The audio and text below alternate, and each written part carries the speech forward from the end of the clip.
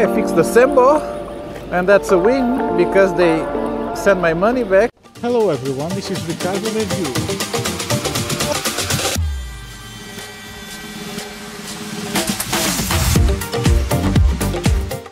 Today I'll be testing the Sembo 117 Air.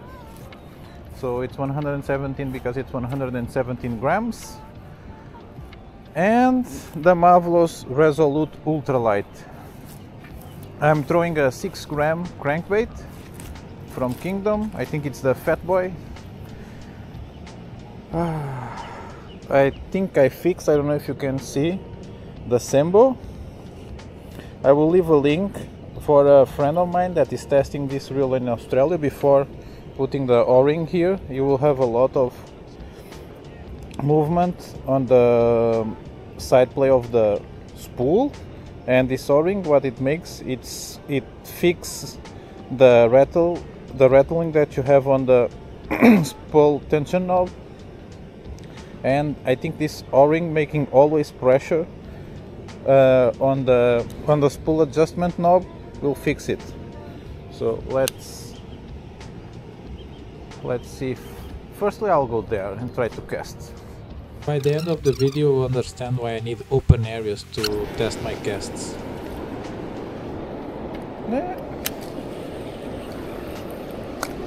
I'm getting 15 to 20 meter casts with the cross winds coming from left to right, and I have no problems managing the reel. Ooh, nice movement on the bait.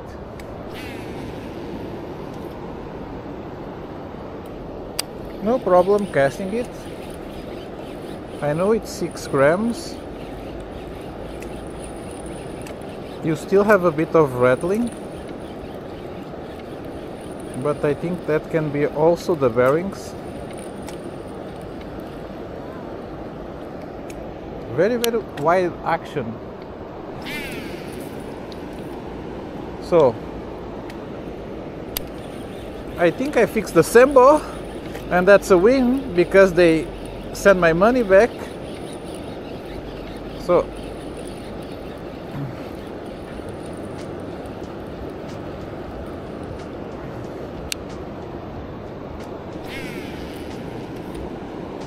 yes,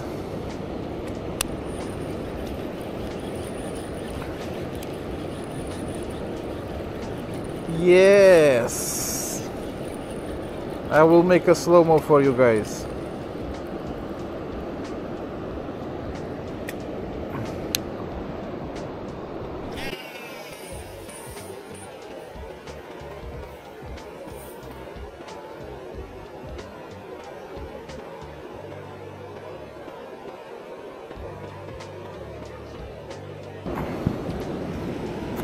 Now let's see if something works in the river. Yep, that was fireworks. We have that every day. So I go around all the spots, down and up the creek. Going smaller and deeper. I had to change statics. And lighter, because this is only 4.5 grams. See, I just did a 360 no scope. And from no scope to no hope, I continue to try to find fish. Oh, I caught something on the drift. Very, very weird. Or maybe I snag it by the way it's fighting. I think I snagged it. The way it's fighting was very, very weird. But we know there are fish in here. Probably there are fish in here. Probably.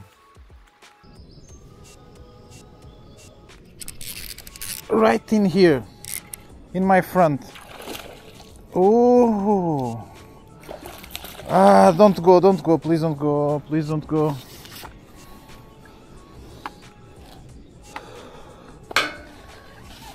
This is a good one.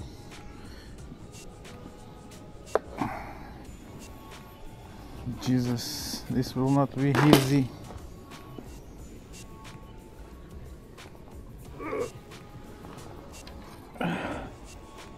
I don't even know if my camera is recording. Yes, it's recording! I forgot about it.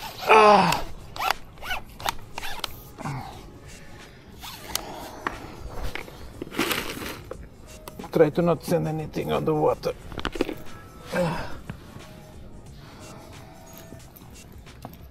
Look at this healthy boy. And now my ball just goes in the water and I have to manage everything while I have the fish on the net. It was very annoying, but I still manage it. Yeah, I think this fellow breaks my PB by 1 centimeter. And I think this is what I'm gonna see on the next few trips. If I break my PB, it will be around this size, be 35, 36. I will not think I will be beating 40 in this stretch of the river. Maybe I need to go a little bit downstream for it. But so nice fish. Thank you, buddy. Had no problem whatsoever dealing with it with Mavllos Resolute and Sembo. Even played a little bit of drag on it. Let's see if I can catch anything else. My time is running out, but at least I deskunked with a new PB. So I increased in 1 centimeter. But this one felt, I would say, bigger. It felt fatter and older. It felt like an older fish. This is weird. I'm having a easier time to catch fish, christen the rod and the reel on the winter, that in the autumn and the spring.